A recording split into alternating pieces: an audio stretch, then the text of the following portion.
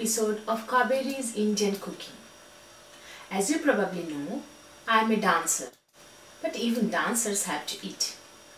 If you have eaten at an Indian restaurant outside the Indian subcontinent, you may think Indian food always comes with a rich, heavy sauce. In reality, it doesn't. In this series, I'll be showing you how to cook healthy Indian food using ingredients which you should be able to find anywhere in the world. I'll also focus on recipes which don't take long to prepare. I thought I'd start the series with some of Obi's favorite dishes. So I'll be preparing okra or lady's fingers, marrow, yellow lentils, and a prawn curry, as well as a Bengali dessert known as chanar payesh.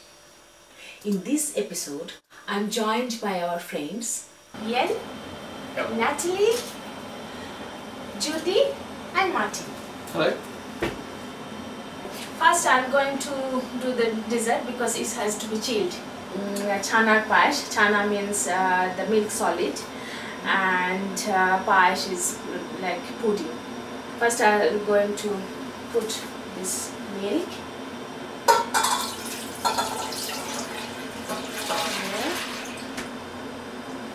I prefer the organic one.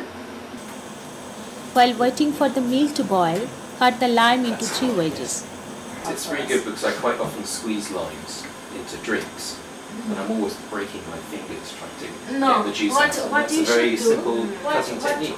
What you should do, hold this like this, and you can do that, and whole lime juice comes out. Comes out. Fantastic. You have to be careful because sometimes if it is too hot, then it gets burned. Okay, well, this is the milk is boiling. I can cut the marrow because next time I'm doing this, so we don't have to waste our time. But I have to be careful with that. Okay, cut the ends. Or you can find in the African shop and Bangladeshi or Pakistani, wherever.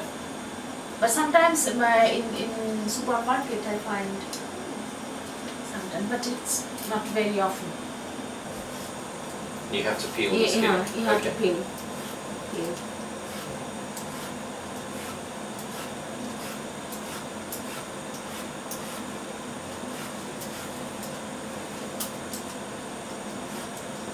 And actually it's very healthy because northeast part of India, the Manipuri people, they use very often for the fever. They just boiled it with a little bit of sugar, and it's a kind of medicine. Okay. Yeah, and it's very healthy. Do you want me to stir the milk? Please. Moving on.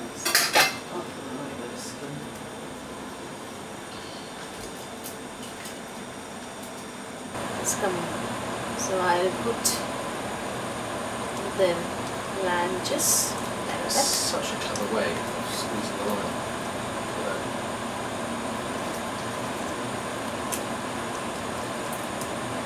So we have cut green as well.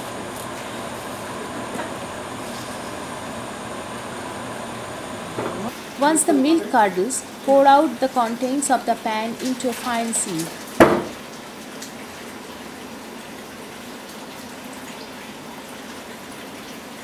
Add some cold water on top to cool it down. Then leave it to stand over cold water.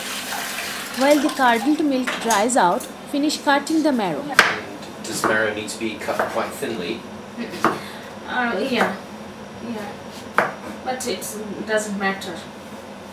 And you're cooking for a group of 6 people tonight.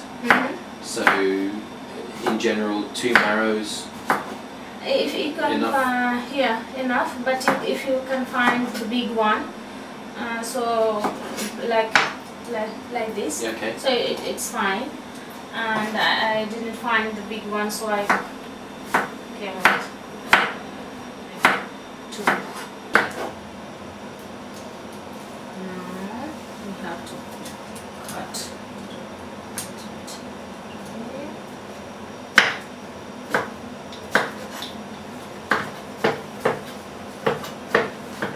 If you like, you can grate it,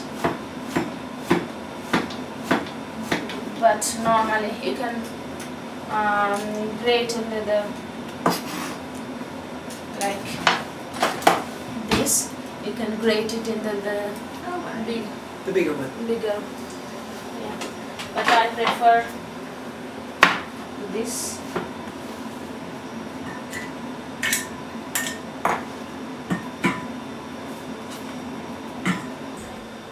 Okay, I'll wash.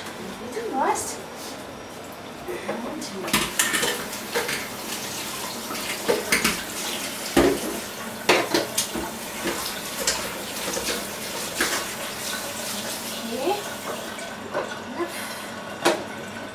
Once the curdled milk has dried out, finish making the payesh. Okay, I'll put All the sugar. sugar. All the sugar. Ooh, I prefer not too sweet, so I didn't put too much.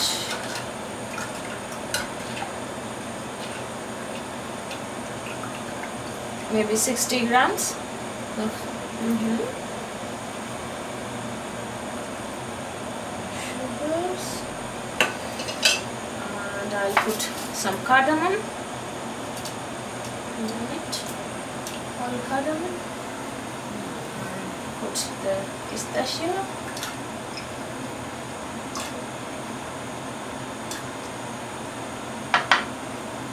And some raisins.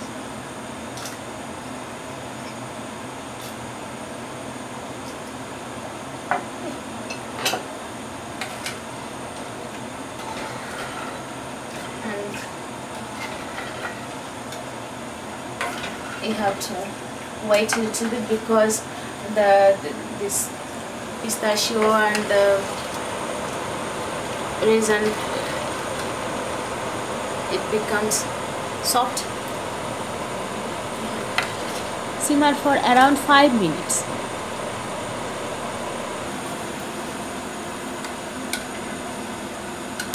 We'll keep some milk and put some saffron in it.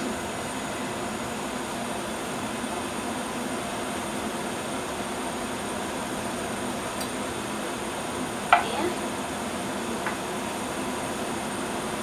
Do you usually use, or do you usually prefer powdered saffron? It's easy to get the flavor, and well, I can use the Indian one. I have those, but you know, for the time it's much easier, so that's why I'm using this powder saffron, which I found in the supermarket.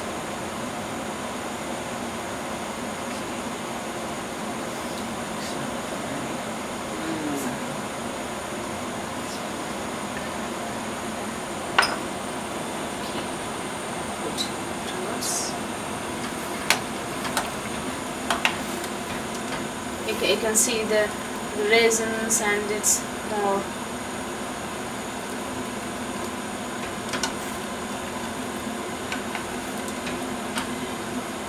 getting bigger. Add the curdled milk to the pan.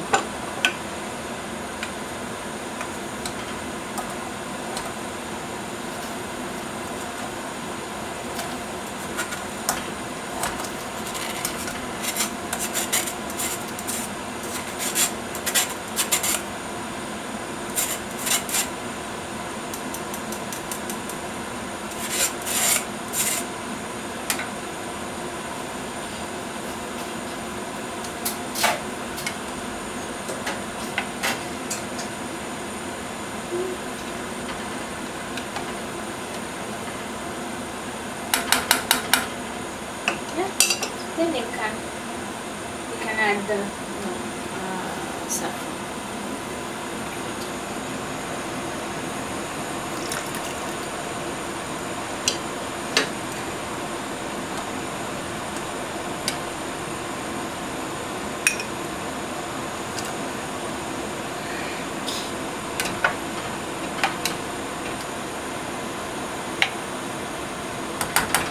Yeah, that's it.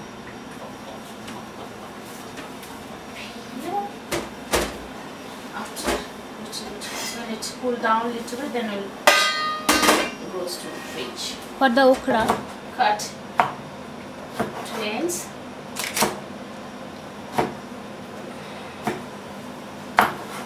The difficult thing with ladies' fingers is they get sticky. There's this Yeah, glue Yeah. that comes out. yeah. You have to wash before, not after cutting. Now we'll go for the marrow. Preparing the marrow. So it's extra virgin olive oil.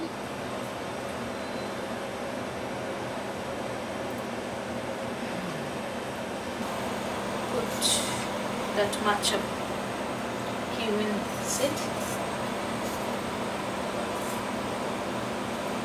Yeah.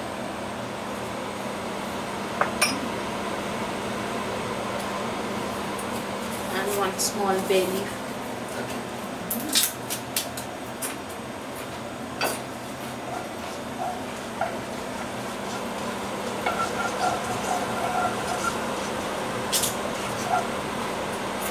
Now it's done, so I'll put the marrow.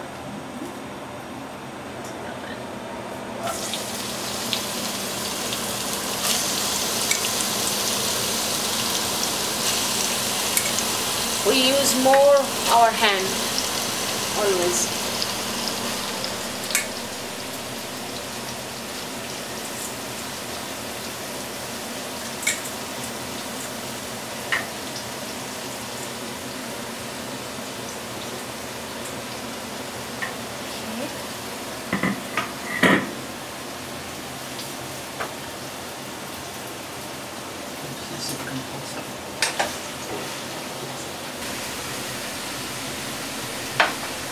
You add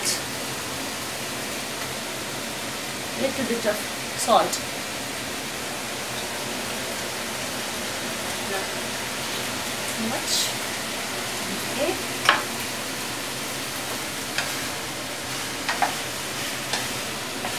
Sugar, because it's more like sweet, not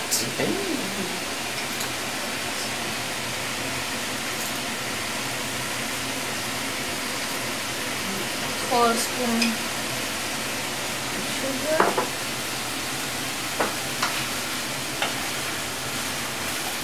stir it.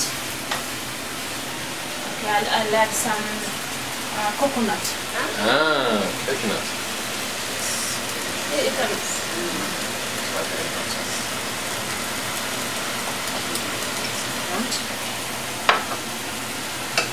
Coconut gives the taste.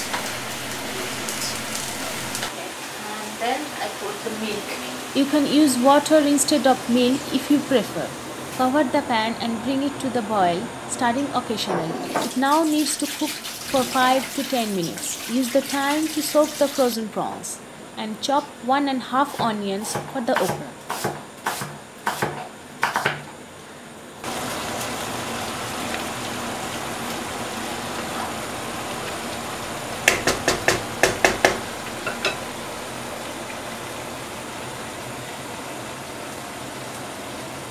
Okay, now it's done.